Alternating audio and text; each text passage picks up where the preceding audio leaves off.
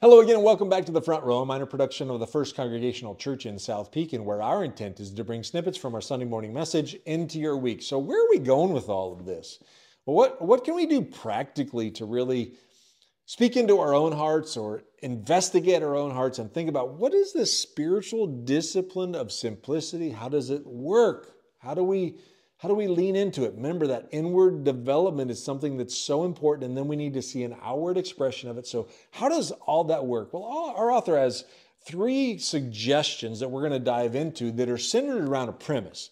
And that premise is this. He contends that the inward reality of simplicity involves a life of joyful unconcern for possessions.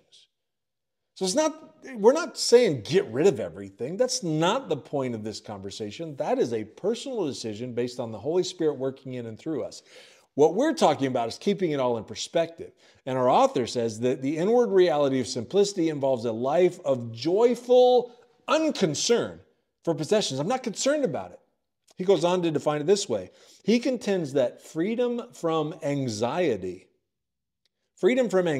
is the inward reality of simplicity. That this freedom from anxiety is present when we live from that divine center, and it is characterized by three inner attitudes. So it's this release of this bondage and slavery to our things and our stuff.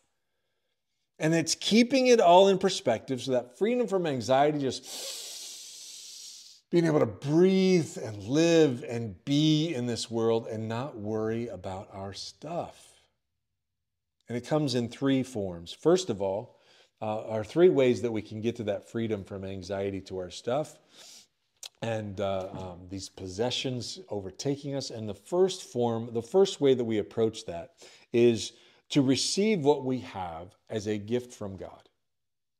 To realize that everything in this world is a gift from God. Now, we could go down the material path and say, wait a minute, I went to a job and I got paid. That money I deserved because I put forth my labor. It is now my money and I get to do with it what I want. And if I want to go buy a widget and I want to do whatever I want with that widget, that is my responsibility and my prerogative.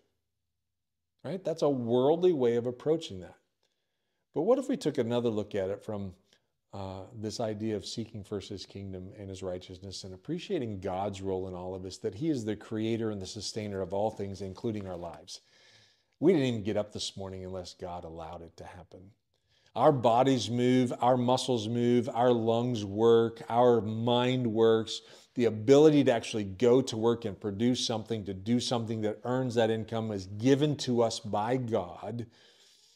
And so that money that comes into our house, we're just stewarding it. That's all we're doing.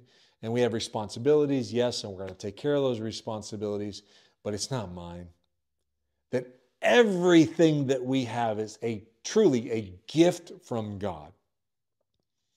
Now, that takes a lot of thought and process and understanding and time to really get to that place. But if we can get there, it starts to release that anxiety that can come up in our mind when we think that that is our possession and we need to hoard it and we need to hold on to it this is mine.